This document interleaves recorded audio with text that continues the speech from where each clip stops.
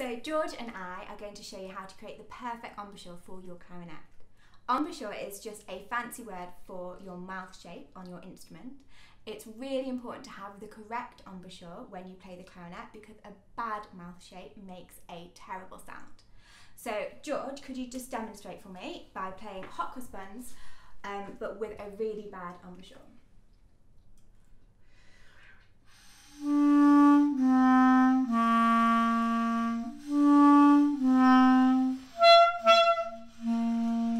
That was perfectly awful, thank you.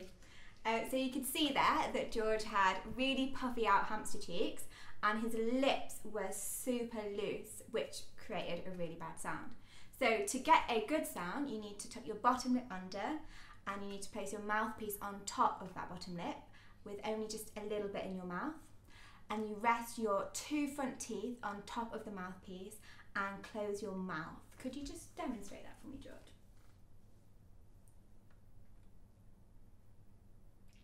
And then you smile. And it's really important to smile because then it's really difficult to do hamster cheeks. Could you give us a play, please?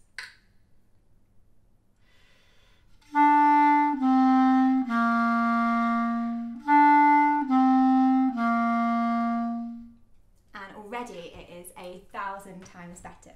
So as well as thinking about smiling when you're playing the clarinet, you need to think of your mouth like an elastic band.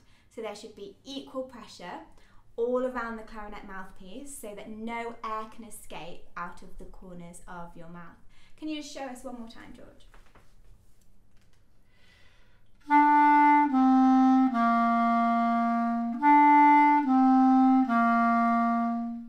Perfect. So remember, no hamster cheeks and make sure you smile.